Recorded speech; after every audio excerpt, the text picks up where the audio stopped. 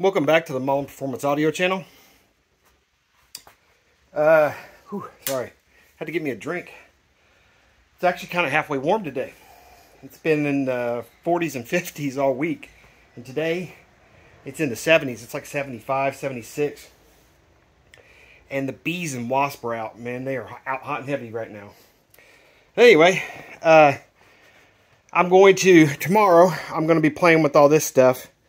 Might be messing with that for tomorrow's video, which will be put out probably middle of next week. This thing right here is freaking awesome. If you guys don't know what a French cleat is, look it up. It's the best way to mount your stuff on the wall. Everything I've been putting on the wall, I've been using a French cleat for. And it's awesome because you can just literally just pick the whole thing up off the wall. And when you're done, when you want it back on the wall, you just set it back on the wall. And when you set it back on the wall, it's solid mount. It just, the more crap you put on it, the harder it squeezes itself to the wall. It's awesome. I'm working on the Buick a little bit today. And I've been piddling around a little bit and kind of wore myself out. So I didn't get much done on the Buick. But I did get the first baffle cut. And you guys can see about what we're working with here. So what I'm going to do is that I'm going to stack another one on top of this one. And then down here, I'm going to cut the baffle to fit inside the metal brace. So instead of having 3 high, which kind of cuts down on my upper chamber here a little bit, because I'm already kind of running out of room. But I have the room down here. So if I have the room down here, I'm going to go in between the braces. And then everything's going to be bonded together anyway. That bottom layer is just not going to be sitting on the actual L brackets. But when I start putting all my braces right down the middle of the box, that's all going to be attached to it anyway. So it's not going to matter. I went through 3 cans. You guys can't see that. But anyway, 3 cans of expanding foam up here. I did the front and the back. So I spray foamed in there, filled that up. I got another couple cans I can do. I've learned with spray foam is that don't fill every nook and cranny up. Let it do its work, because you'll start getting a lot of, believe it or not, spray foam can do a lot of damage. I'm hoping it doesn't bow the top of this box, because that stuff will really push on things. It's got a lot of surface tension. If it doesn't spread out, it expands, and wherever it can go, it goes. So, but up in the top of the car up here, I'll drill some holes in the top of the car up there, and then I will spray foam in the middle, which is no big deal, because then I'll just seal them back over again. But yeah, it's not much to get done today, but it is enough to wear me out, and I am wore out. So the back, just to reiterate here, top layer, bottom layer, we're going to sandwich everything together.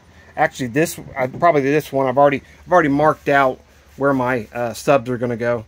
So I'll go ahead and cut the holes, and then I'll use the flush trim bit that I bought that's like, you know, that tall. I'll do the flush trim for the other holes. And then so I decided 4/18. I was going to go 6, but this baffle piece right here is 60 inches long. It's 5 foot long. I could squeeze 6 in here, but by the time I squeeze 6 in here and start filling up all this area with braces and subs, because I'm not going to invert. I'm going to do basket in the box. So what is that? Is that sub down? Yeah, whatever. I don't even know. However you guys say that. Anyway, we're not going to invert. And if we're not going to invert, then we're going to eat up probably at least 3 to 4 cubes. But I have it. I have it to deal with down here, so we'll be okay. The baffle, or the back port right here, will be screwed to this right here, across the back. And we'll do a nice big round over on the top of our port, and we'll do like a nice little round over on the bottom of the port here. And then we'll take this big old sandwich of wood and we'll just slide it back in after all the holes and everything's drilled. So this piece right here will kind of be its own little thing once I get it slid in there. And then I will go along the edges and either, I don't know, I'll definitely silicone or seal down both sides of this. But I don't know if I should maybe bolt it down. You know, maybe I could bolt it down. I don't know. I could screw it down. I could drill all the holes and screw it down. Man, the bees are horrible around here. I don't know. I'll figure it out. I might put another metal brace. I might sandwich another metal brace right there. And then that way I could have sandwich on the wood. You know, something else I can do. I got a little bit of L bracket left. And if not, I'll go buy more. So, sorry this video seems so rushed today, guys. I got to get into town. I got to do a couple things. Got to drop some stuff off for the wife and kids, and it's been a little hectic around the Mullin household lately. So, again, this is awesome. If you guys build you a drill rig, do it if you can. That makes things so much easier. There's just so much stuff that I need to organize, and that helped out a lot. So, thank you to my patrons. You guys are awesome. Thank you to my subscribers. Please, guys, subscribe. We hit 500 and we kind of stalled, which is no big deal, but it's just kind of weird to grow, and then completely stop. So, and I'm guessing all YouTube channels do this. So, but it's free. I mean, there's not a lot of things in life that are free, and subscribing to a channel is free. You don't even have to watch it. You just subscribe to it. So, all right, guys. I am going to town. I love you guys.